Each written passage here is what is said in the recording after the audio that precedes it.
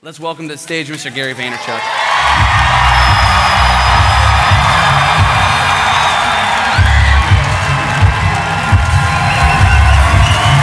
Thank you.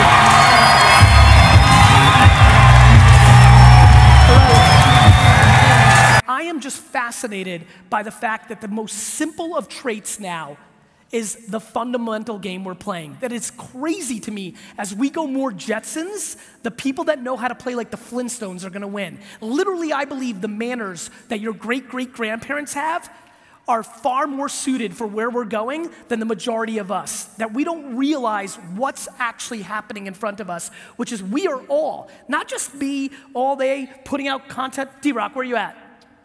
Yo, not just fucking having a weird dude following you around full time, filming you. Not me, all of you. Maybe mine's an extreme version, but for all of you, you are documenting your entire life at scale forever.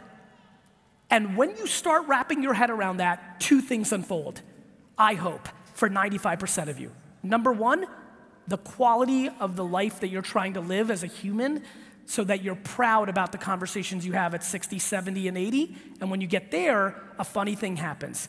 As you push yourself to be a better fucking human being, better things start happening for you. And so I hope that I can suffocate and ignite a mindset here today of people actually understanding what they're doing. Think about all the dumb shit you believed 5 years ago that you don't believe anymore.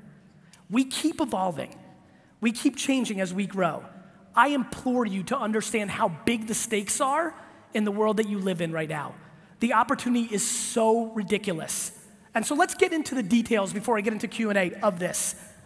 I am desperate for every person in this room to understand a couple pieces of data. Number one, if you believe that this is the remote control of our society the way I do, then it gets really interesting when you start thinking about social media. Social media is this nice little, in my marketing world, it's a slang term for nice to have that you support with television, things of that nature. Obviously with a lot of young faces, it's norm for you, it's the main communication funnel, but it probably has a balance between business and your real life and what you're doing as a human.